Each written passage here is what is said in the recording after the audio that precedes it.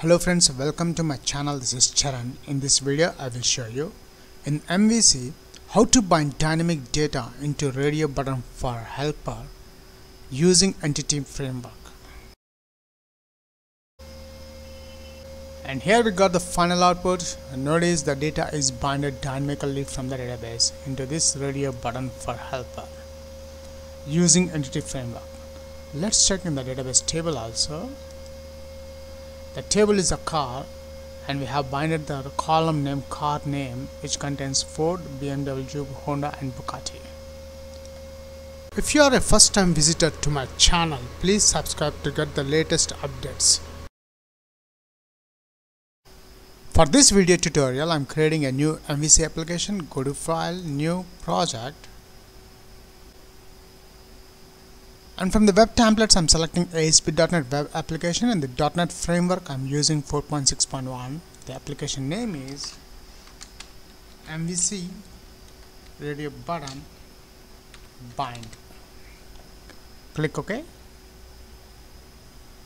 And from the ASP.NET templates, I'm selecting MVC. Click OK.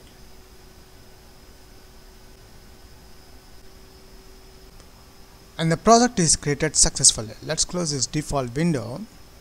Open Solution Explorer. Now in this project I am adding a ADWord.NET entity model. Right click the project name, add ADWord.NET entity data model. I'm selecting that one. The model name is car model.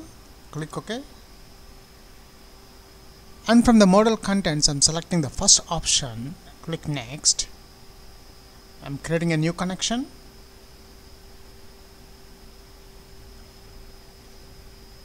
The server name is user please. After adding SQL server name, I'm selecting the database name. SampleDB is my user database. I have selected test connection. It succeeded. OK. OK. And here we got the connection string, and I'm saving this connection string in the web.config file. The connection string name is a SampleDB entities. Click Next. And from the selected database, I'm expanding the database objects as well as DBO. I'm using the table car object. Click Finish.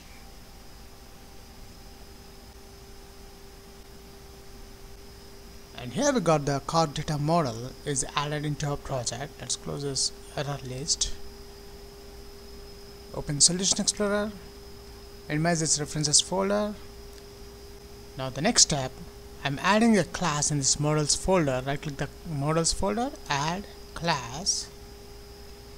The class name is cars class, add. Now I'm creating a public properties in this class. Public list. I'm adding the table name, which is car. Get car. Get and set properties. Public string car name get set. After adding the properties, open Solution Explorer. I'm creating a new controller in this controllers folder. Right click the controllers, add controller. I'm selecting MVC5 controller empty, add. The controller name is car, add.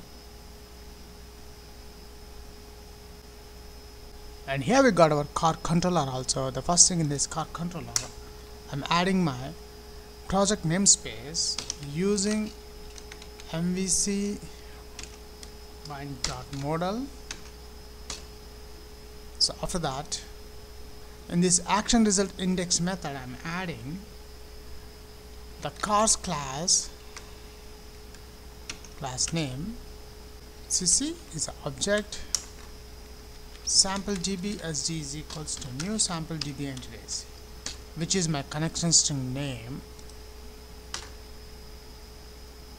CC dot get car is equals to, the get car is a public property, this one list sd.cars.toList method. In the return view, I'm adding the CC object. That's it, we have written the code in the controller. Now we need the index view page. But before creating index view page, we must build the project build solution,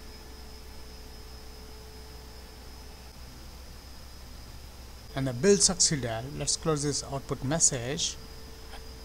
Highlight the index, right click that one, add view.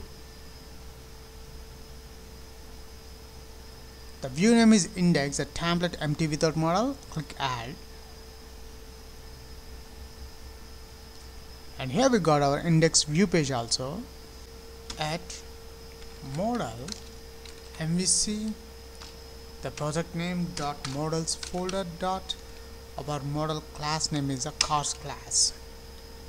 After that, I'm deleting this default header. I'm adding center tag h1 MVC how to bind data dynamically from database into radio button for helper. H2 using entity framework. Horizontal line. Now after the horizontal line, I'm adding at for each loop, creating a variable car in model dot get car at html dot radio button for x dot. I'm adding the property which is a car name. Copy this one, paste here, comma, and the second parameter is the object value car dot car id at html dot label,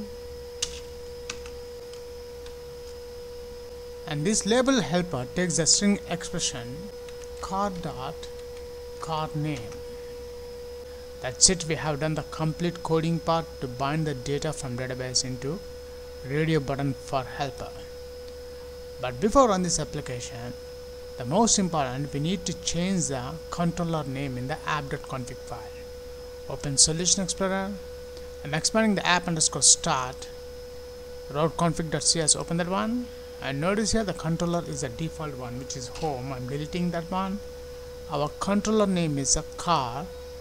Just copy this one, paste here, and the action result page is the index only, which is this one. That's it. Let's check the results. Google Chrome, and here we got the final output. And notice the data is binded dynamically from the database into this radio button for helper using entity framework. Let's check in the database table also. The table is a car, and we have binded the column name car name, which contains Ford, BMW, Honda and Bugatti. That's it.